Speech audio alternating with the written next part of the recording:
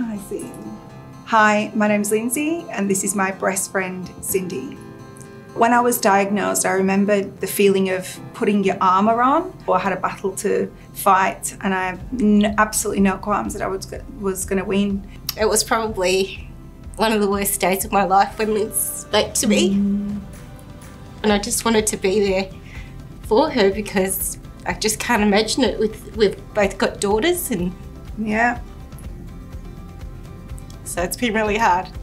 Having Cindy by my side has been so important. We live about 45 minutes from each other, but it doesn't stop Cindy every single day giving me a phone call, and even if she's talking utter rubbish to me, at the end of the day, I always think I'm so lucky that she checks in on me.